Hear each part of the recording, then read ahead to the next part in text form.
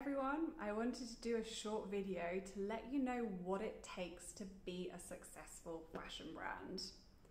So fundamentally it comes down to you need to ensure that there is demand for your product. There is absolutely no point in producing a product because you like the look of it or it's always been a dream of yours.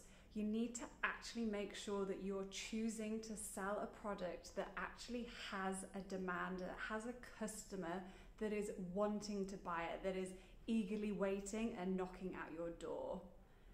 I would strongly encourage fashion brands to heavily do a lot of market research before they invest $1 in developing that product.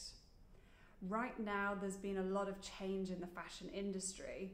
So it's really important that you know what that change is, you know what the consumer mindset is, and you understand what's their budget, what are their any limitations within the geographic location.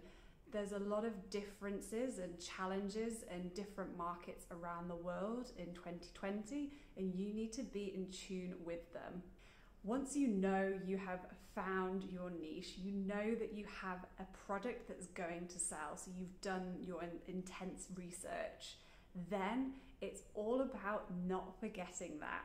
And it's all about checking in to make sure that by the time you've actually developed your product, that it's still relevant.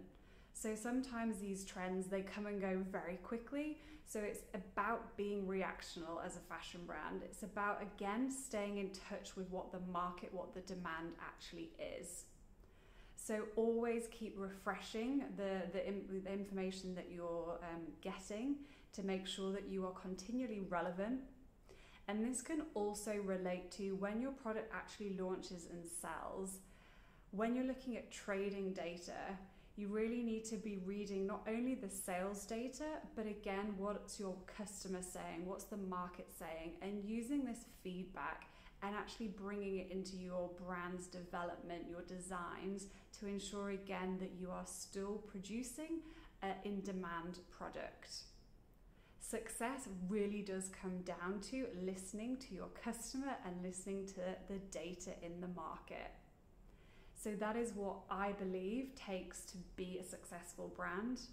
And I have seen this happen with numerous different fashion brands that I have worked with or just known about in the market. So if you would like to ask me anything, please send through your questions. I'm really willing to help as I want to make fashion brands a success in the fashion industry, and I want to help fashion brands to launch and be profitable from day one. So I hope you found that useful and hope to speak soon. Thank you. Bye.